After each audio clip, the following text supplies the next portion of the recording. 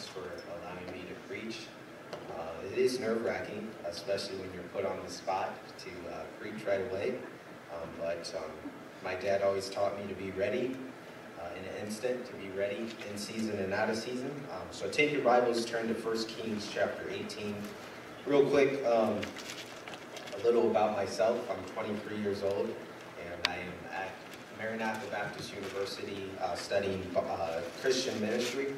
And God's led my heart in the area of ministry with kids, whoever it may be. And so right now I'm taking a semester off to pay for school, and I plan on going back this fall. The first time preaching away from home, I would say, was November 2015. Pastor had asked, he always had a preacher voice come and preach for him, and this was in hot Florida, in Ocala, Florida. It was about 100 degrees, and they had a tent meeting, and the pastor said, how about we have one of your preacher boys come out and preach? And so the president of the college said, well, I think Nathan will be ready to do that. So of course he let me know 2 days ahead of time, which I think that's what normally pastors do, is let them know really short notice. So anyways, got there, and he said, well, there's not going to be a lot of people here, but give the word. And so I got up there, and sure enough, there's about 300 people there. So that was very nerve-wracking. So anyways, 1 Kings chapter 18, and we're going to look at verses 30 through 39. And when you get there, say amen, just so I know that you have it, and I'm not reading and you're not there. So verse 30, it says, And Elijah said unto all the people, Come near unto me. And all the people came near unto him. And he prepared the altar of the Lord that was broken down. And Elijah took 12 stones according to the members of the tribes of the sons of Jacob, unto whom the word of the Lord came, saying, Israel shall be thy name. And with the stones he built an altar in the name of the Lord, and he made a trench about the altar as great as would contain 2 measures of seed. And he put the wood in order, and cut the bullock in pieces, and laid him on the wood, and said, Fill 4 barrels with water, and pour it on the burnt sacrifice and the wood. And he said, Do it the second time. And they did it the second time. And he said, Do it the third time. And they did it the third time. And the water ran round about the altar, and he filled the trench also with water. And it came to pass, as at the time of the offering of the evening sacrifice, that Elijah the prophet came near and said, Lord God of Abraham, Isaac, and of Israel, let it be known this day that thou art God in Israel, and that I am thy servant, and that I have done all these things at thy word. Hear me, O Lord, hear me, that this people may know that thou art the Lord God, and that thou hast turned their hearts back again. Then the fire of the Lord fell and consumed the burnt sacrifice, and the wood, and the stones, and the dust, and licked up the water that was in the trench. And when all the people saw it, they fell on their faces, and they said, The Lord, he is the God. The Lord, he is the God. Let's pray together. Father, thank you for this night, Lord. I pray that you'll be with me right now. Give me the words to say, Lord, that I say it in the way that you see fit. I pray that it will speak to not only my heart, Lord, but I pray that it will speak to these that are listening, Lord, and those that are listening live stream as well. I pray that you're blessed tonight. In Jesus' name we pray. Amen. So we see in this passage of Scripture, you probably know this story very well. Elijah was in competition with 480 prophets of Baal and of Jezebel. And of course, he had defeated them, had done this tradition that was supposed to be done. And it came time when the offering was supposed to be offered that the Lord, the fire of God, came down and consumed that burnt sacrifice. Of course, the people fell on their faces and said, The Lord is God. But can you imagine being there that day, seeing this? If you can just picture in your mind, first off, 4 barrels of water on a burnt offering, no fire is going to consume that. I mean, it's soaked, it's wet. If you pour water onto a fire, what usually happens? The fire goes out. There's no way in the world, I mean, scientists probably say there's no way in the world that this fire could just come down and consume the whole altar. And then not only that, but Elijah had the victory with these prophets, but not only that, God gave him the strength to destroy all these prophets, single-handedly. And this was a spiritual high for Elijah. He felt he had won a major battle, which he did. But then we read down, look down at chapter 19, verse 1. And we'll read that. And Ahab told Jezebel all that Elijah had done, and withal how he had slain all the prophets with the sword. Then Jezebel sent a messenger unto Elijah, saying, So let the gods do to me, and more also, if I make not thy life as the life of one of them by tomorrow about this time. And when he saw that, talking about Elijah, he arose and went for his life, and came to Beersheba, which belonged to Judah, and left his servant there. But he himself went a day's journey into the wilderness, and came and sat down under a juniper tree, and he requested for himself that he might die, and said, It is enough now, O Lord, take away my life, for I am not better than my fathers. So we see this big victory. We see Elijah just experience God's hand, and then all of a sudden we read down in chapter 19, and this prophet, amazing prophet, is discouraged. He is defeated. And so the title of the message today is From the Top of the Mount Victory to the Valley of Defeat. How do we get out of the valley of defeat? You know, how many times in our Christian life do we hit a spiritual high? We're on top of the world. We're on top of that mountain. It feels like no one can get in our way. And then one thing happens. It doesn't have to be big. It can be a very small little thing. And we quickly become defeated. We start to slowly turn backwards. Look at verse 4 again. It says, But he himself went a day's journey into the wilderness, and came and sat down under a juniper tree. And he requested for himself that he might die, and said, It is enough now, O Lord, take away my life, for I am no better than my fathers. This act of defeat is what puts so many Christians on their back in the face of disaster. So you may wonder, how does a Christian turn a victory into defeat? Well, number one, if you're taking notes, they forget the promises of God's word. That's right. Elijah had just had this amazing victory. He was sitting somewhere where he wasn't supposed to be. He was first out of the way he was supposed to be. He forgot that God still had a work for him to do. Verse 3 speaks on, look at verse 3. It says, And when he saw that, he arose and went for his life, and came to Beersheba, which belonged to Judah, and left his servant there. So he didn't take his servant with him. He left his servant there and decided to go by himself to this wilderness. How many times do we fall in trouble by ourselves? That's right. Come on. We have a brother beside us. We have a sister beside us. We have friends that care about us, that love the Lord, that are strengthening us. But when we get discouraged and we get defeated, we immediately say, all right, I'm not going to call. I'm not going to text. I'm not going to do anything. I'm just going to go somewhere by myself. You know what? Satan sees that, and he's like, this is high time. Now it's time. I can hit him easily now. And we forget God's promises. And you know what? How many times do we forget, oh wait, God protected me before. Come on. If God can protect me before, he can do it again. Amen to that. So number one, they forget the promises of God's word. Number two, we focus on ourselves. Elijah set himself in a place all alone. And when alone, there's more temptation. There are things that get in our way. And instead, we focus on that temptation, or we focus on that thing that may be important instead of on Jesus Christ. We need to look to Jesus in every situation in our life. I think a lot of times we don't. I know for a fact, I mean, we can all be honest. If be honest, you can raise your hands. How many of you have ever been tempted? All of our hands go up. If you didn't raise your hand, then you're lying to yourself. That's right. Come on, preach. Tell it. Honestly, we have been tempted, and how many times do we give into that temptation? Don't raise your hand, but think about it. How many times do we give in because we are like, well, there's nothing for me else to do. You know what? I'm basically chopped liver, as some people say. You know? But we tend to take our focus off of Jesus Christ. what does it say? I think it's in Ephesians where it says, looking unto Jesus, the author and finisher of our faith. So if we're looking at the circumstance instead of looking to Jesus, we're never going to win. So number one, they forget the promises of God. Number two, they focus on themselves. Number three, we start doubting God. Yep. Remember when Sarah doubted? Yeah. When the angel of the Lord came to Abraham and said, your wife's going to have a baby, and she started laughing.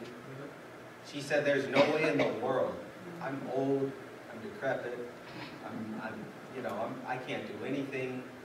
How in the world am I going to have a baby at this age? And even, I'm pretty sure even Abraham thought, this angel is crazy. But you know what? God makes a way out of no way. Come on, man. There are people, many people in the Bible that doubted God. We can be that same way. There are so many times we doubt God when it comes to finances. Finances get tough. We find our escape to go to the lottery and try to do that because we think it might work. How about falling out of church because we start doubting God? You know, life seems like it's going nowhere. I even use myself. I mean, coming back from school, taking a semester off, I honestly thought, okay, there's no way in the world. Nobody's hiring at this time. I mean, it's school time. People are going back to school. They already have the people they need. And you know what? When I was looking for a job, my parents told me, don't get a job where you're going to have to work Sundays, you're going to have to work Wednesdays, because as soon as you do that, it will take you out of church, and they pay more. I mean, I had 2 job offers that were going to pay me a good, substantial amount of money, but they wanted me to work Sundays. And I said, absolutely not. You know what? I waited and waited and waited. Got a call from the first job, and they said, we'll give you two jobs in the same place for 2 different paychecks. I was like, this is unheard of. They said, we want you to work for us. We've talked to your boss before. You're a great worker, and you don't have to work Sundays. You don't have to work Wednesdays. I said, all right, well, there you go. God provides. But if I doubted God and said, you know what, money's not coming in. I'm a poor college student. I'm not making anything. I should just go ahead and work. My spiritual life would be a mess. I would be out of church. I would slowly fall away from God. And sure enough, I would be backslidden and distracted and defeated. So, number one, they forget the promises of God. They focus on themselves. Number three, they start doubting God. And then number 4, they allow the little things to distract them. There are so many types of things that can cause defeat. And when we get so distracted by other things in our life, it could be simple little things. You know what? Do you notice that I keep saying the little things? Because it's not the big things that get us. It's the little things in life that cause us to fall on our back, to fall out of church, to fall out of God's Word. I don't know how many times myself I've fallen into that. I think we can all say we've fallen into this. We must turn to God in these types of situations. Do you see that Elijah, did he turn to God during this time? No, he turned to himself. And God had to show him a miracle. If you read the rest of the chapter, I'm not going to read it tonight due to time, but if you read down, God fed him, and then the angel of God touched him again and said, what are you doing here? Like, why are you even here? You're supposed to be going to work, and what are you doing? You're sitting here moping, whining because Jezebel is going to kill you. Who was bigger than Jezebel? God was. God just allowed Elijah to defeat all these prophets single-handedly, and he was scared of a woman that was probably sitting in her throne room not going to do anything. She was going to send somebody to kill him. She wasn't going to do it herself. She was a coward. So was Ahab. And you know what? Elijah was so discouraged that he decided to go away. And God had to speak to him in a still small voice to get his attention. You know what? In these passages of Scripture that we look at, this helps us understand the importance of overcoming defeat and getting victory back in our life. So many Christians don't have victory because they're so distracted by, well, I'm not doing this, or they got the job offer before me, or whatever it may be, or she didn't smile at me, or he didn't smile at me, and they get so discouraged over the little things and get distracted That's right. and become defeated. So how do we talked about the things that cause us to get into the valley of defeat, but really I want to talk about how do we get out of the valley of defeat. If you're taking notes, number one, we need to rely on God. Turn to Psalms 37. You probably know this passage very well. Psalms 37 and verse 3. It says, "Trust in the Lord and do good. So shalt thou dwell in the land, and verily thou shalt be fed. Delight thyself also in the Lord, and he shall give thee the desires of thine heart." Number 5, verse 5. "Commit thy way unto the Lord. Trust also in him, and he shall bring it to pass." Amen. That verse has gotten me through a lot of tough times when I was away from home, dealing with other things. There are so many times we forget God knows everything. God knows everything. He can take care of us. We must rely on him. I was thinking about when I got the news, because it was all over the news, about Kobe Bryant dying. And you know what? He probably was just doing his own normal thing that he does every day. Probably wasn't thinking about Sunday, going to church. Probably was just doing his normal routine. God knew that was going to happen. Everybody's like, this is devastating. How could God allow this to happen? You know what? God knows everything. Amen. God knew that he would get into that helicopter and take off and crash. God knew that. God knows every situation, so why can't we rely on him when we're in trouble? Number 2, we must go to God with our problems. Come on. Proverbs 3. We know that scripture as well. These are simple scriptures, but they are very, very important. Proverbs 3, 5, and 6. You know this verse by heart. "Trust in the Lord with all thine heart. Lean not unto thy own understanding. In all thy ways acknowledge him, and he shall direct thy path."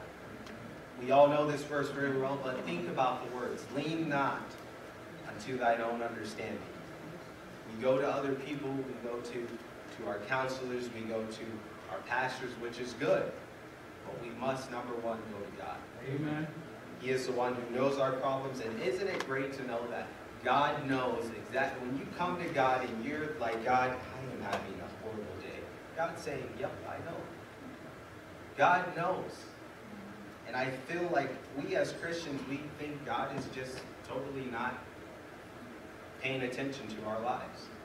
Oh, well, he's focused in China right now, or he's focused somewhere else. He's not focused on me. No, God is focused on you. He cares about you. To know that we have a God who will take care of us in the time of need. Number 3. So number 1, we need to rely on God. Number 2, we must go to God with our problems. Number 3, we must let God take care of the situation. Come on. 2 Kings chapter 6. 2 Kings chapter 6, and you get there, say amen. Verse 15. We know this story. The Assyrians were coming to fight against the Israelites, and Elisha, not Elijah, but Elisha and his servant were sitting on a, I think it was a rooftop, is what I was reading it, on a rooftop. And it says in verse 15, "And when the servant of the man of God," talking about Elisha, "had risen early and gone forth, behold, an host compassed the city, both with horses and chariots. And his servant said unto him, Alas, my master, how shall we do? And he answered, Fear not, for they that be with us are more than they that be with them. And Elisha prayed and said, Lord, I pray thee, open his eyes, that he may see. And the Lord opened the eyes of the young man, and he saw, and behold, the mountain was filled of horses and chariots of fire round about Elisha. Can you imagine being that young man? His eyes are blinded right now, and he's thinking, we're going to die. We are going to die. There are so many horses and chariots right now, Elisha, and I don't know what to do. What are we going to do? Elisha, I'm pretty sure Elisha probably shook his head and said, this young man, said, Lord, open his eyes. And to see that young servant see the power of God, Come on, preach. Elisha prayed and said, Lord, open the eyes of this young man. This is so amazing, and this story is so powerful. God again shows himself real when he took care of the problem. You read on in this passage, you see God took care of the situation. Amen. Elisha prayed again to God and said, smite this people, I pray thee with blindness. And you know what? They ended up eating in Israel and eating and went back home like nothing had happened. But you know what? Can you imagine if that young man said, you know what? We need to go out there and fight him. Let's go. And just took off. He probably would have been dead. They probably wouldn't have been recording it in the scripture. But how many times can you say you have seen God work in your life? Just like I talked about the job, there's probably tons of examples that I could give and tons of examples you could give how God took care of you in the time of need. God is so good. He takes care of us even when we don't go to him right away with our problems. And then lastly tonight, we must not let circumstances predict our future walk for God. 2 Samuel 11, we'll go there. You guys, I'm pretty sure you know this story. David's great sin with Bathsheba. David was on a spiritual high. If you read the chapter before chapter 11, you see he just defeated an army, and he was somewhere where he wasn't supposed to be. Verse 25 through 27, it says, Then David said unto the messenger, Thus shalt thou say unto Joab, Let not this thing displease thee, for the sword devoureth one as well as another. Make thy battle more strong against the city, and overthrow it, and encourage thou him. And when the wife of Uriah heard that Uriah her husband was dead, she mourned for her husband. And when the mourning was past, David sent and fetched her to his house, and she became his wife, and bare him a son. But the thing that David had done displeased the Lord. And if you read on, you see how Nathan came to David and told him a story of a man with sheep, and David got very, very angry. And Nathan said, You're the man. Yep.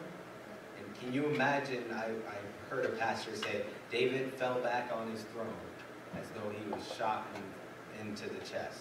It was like a dagger going into his heart to realize that he had messed up. You know what? We know the story. How David's sin didn't just affect him, it affected his whole family. What does it say? The sword never left David's home after that situation. But God still used him in a mighty way. Jesus Christ was in his royal lineage.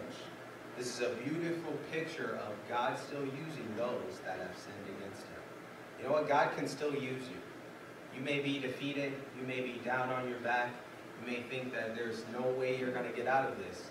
But you know what? God can still use you. You must go to him and ask for forgiveness and say, God, I want to serve you. Come on. Second example, Luke 22.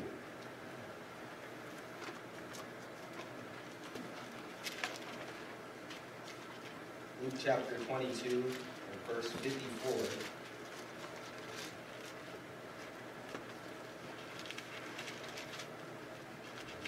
This is Peter's denial of Christ. Verse 54, it says, Then took they him, and led him, and brought him into the high priest's house, and Peter followed afar off. And when they had kindled a fire in the midst of the hall, and were sat down together, Peter sat down among them. But a certain maid beheld him as he sat by the fire, and earnestly looked upon him, and said, This man was also with him.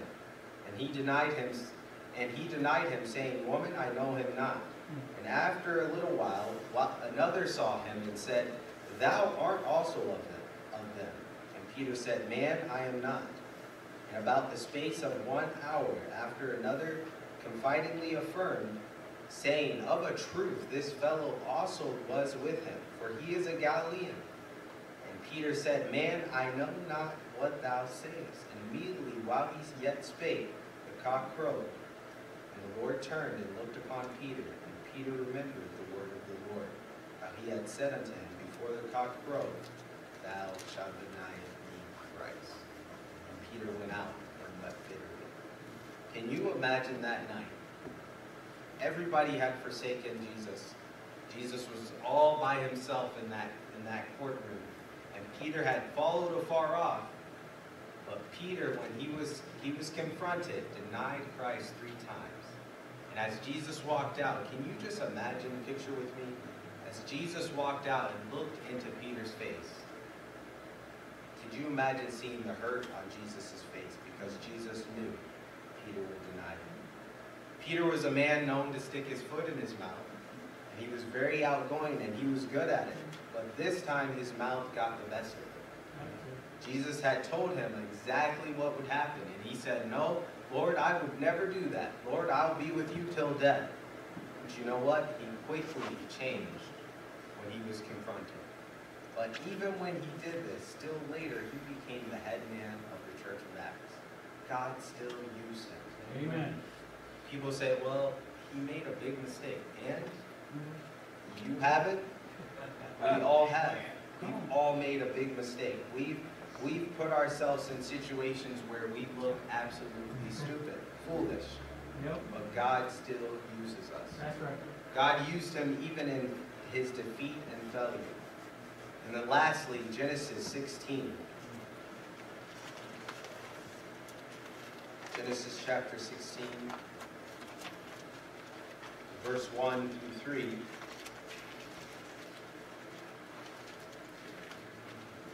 Now Sarai, Abram's wife, bare him no children, and she had a handmaid, an Egyptian, whose name was Hagar. And Sarai said unto Abram, Behold, now the Lord hath restrained me from bearing. I pray thee, go in unto my maid. It may be that I may obtain children by her.